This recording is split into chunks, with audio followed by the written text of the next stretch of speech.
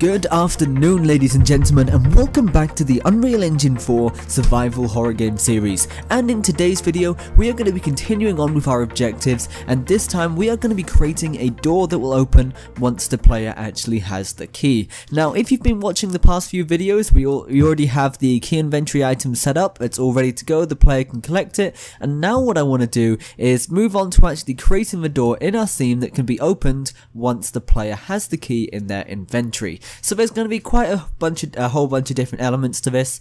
For example, we're going to have to create the door frame. We're then going to have to create a matinee sequence to actually open the door and animate it, and we're also going to have to create a little bit of script behind it. And what I might also do is, create some kind of pop-up for when the player doesn't have the key, just so they know they need to go ahead and collect the key so they can actually gain entrance to the horror mansion of ours.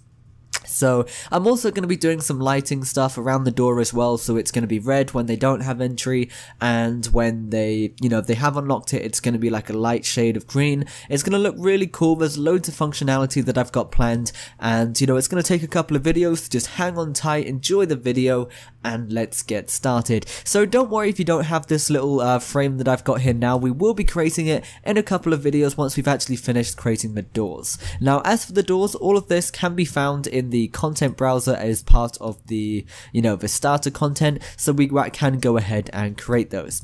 So for now, just create your doors anywhere you like, because you can move them afterwards.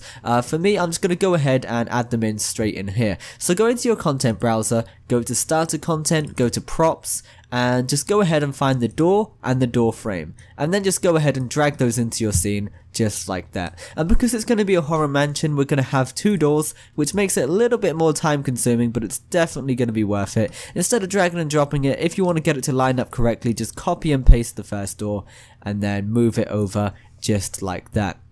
Now, there's one other thing I'm going to do with the door, and it's because we don't have the door handles like this. I'm just going to transform it, and I'm going to mirror it on the y-axis, I think it is. There we are. So I mean, they're both backwards at the moment, so you can just move it along like that, and that's fine. We've got our two doors set up, and we also need to adjust our door frame now so that we can, get the doors to fit in there. So just go ahead and stretch that door frame out just like that, and we have our doors. Now, before we do go any further, creating the matinee sequence and the code and everything, you need to make sure that the player is actually going to be able to fit through the doors. So what I'm going to do is I'm going to go ahead and press play, and I'm going to go ahead and find my doors in the level, so they should be all the way over here. It's going to keep on running up to it, and I'm just going to quickly walk up to the doors and see if I can actually walk through them. And by the looks of things, they are way too small at the moment, so having said that, I am going to need to scale it up a little bit. So let's go ahead and do that. So select all of the objects, both doors and the frame, and then just scale it up just like that. There you are, and you might have to adjust the frame. This is a little bit disproportionate.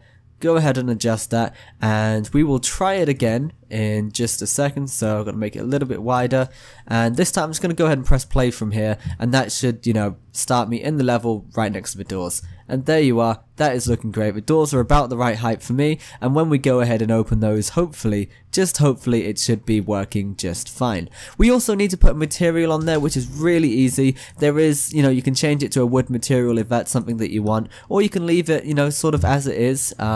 If you do want to add a material to it, because the doors actually have two materials, one for the glass, one for the other, you've got to go into the details panel and set it up correctly. So just go ahead and select a wood, for example, wood walnut.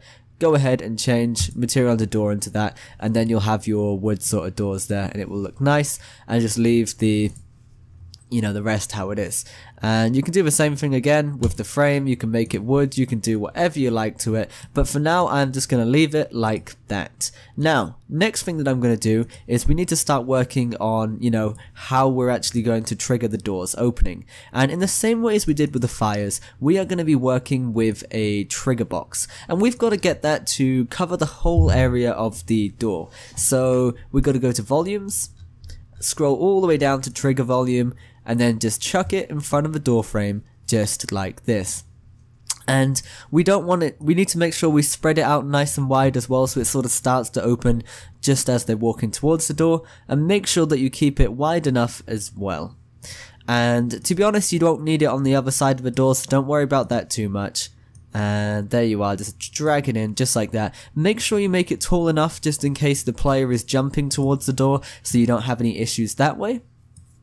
And hopefully we've got our trigger volume here, it's covering the whole door and that is working just fine. Now we need to actually start working on the blueprint for this so we can actually bring it to life.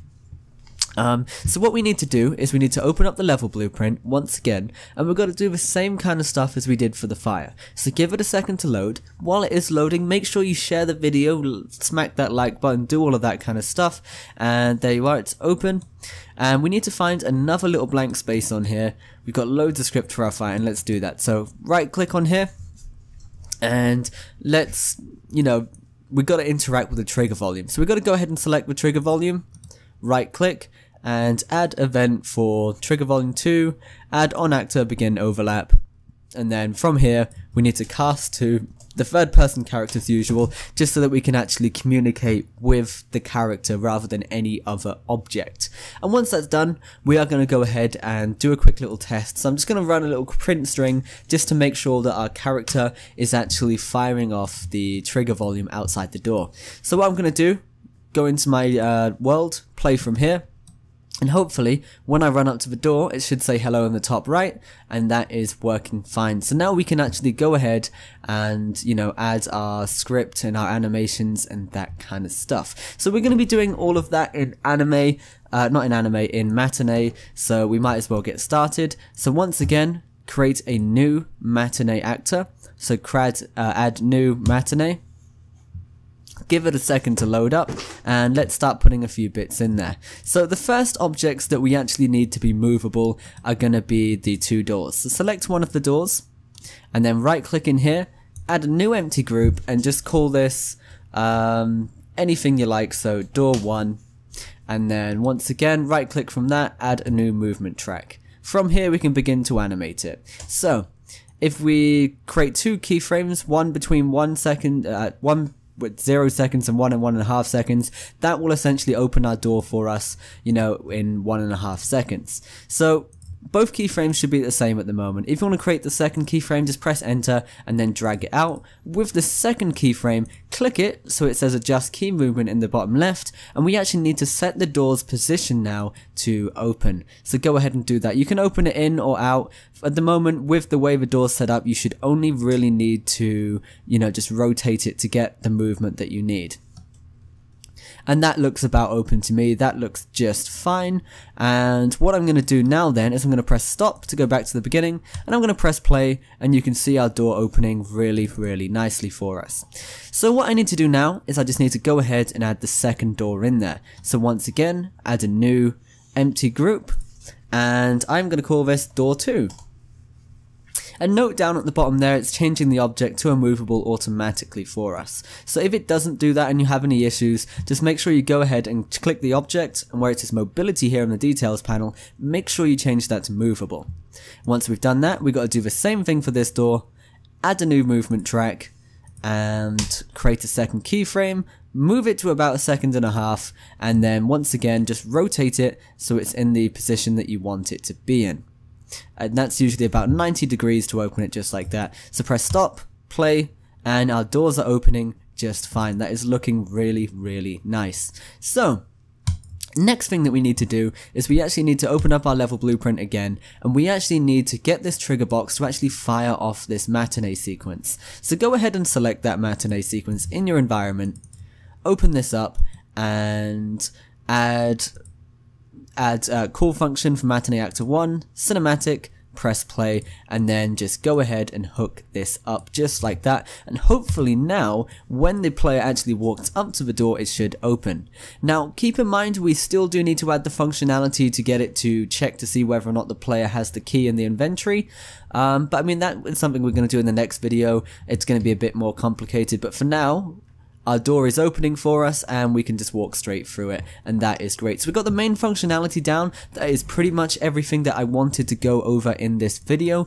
Don't forget that you can play around with the materials, the scaling, and you can even use different objects. Just make sure that you animate it in the same kind of way and it will work great. So thanks for watching. Make sure you comment, like, and subscribe, and stay tuned for the next video where we will be going over, checking whether or not the player has the key in the inventory. Keep on creating, guys. See you later.